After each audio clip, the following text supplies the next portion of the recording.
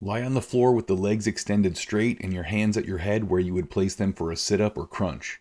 Simultaneously perform a sit-up with the trunk and bend one knee to lift it up to meet your elbow at the top of the sit-up while keeping the other leg extended straight in its original position. Return to an extended body position without allowing the heels to touch the floor in between reps, keeping the abs crunched to maintain a hollow position, and lift the other knee for the next rep. You can get more info on this exercise, find related exercises, and see hundreds more in my free weightlifting exercise library at catalystathletics.com.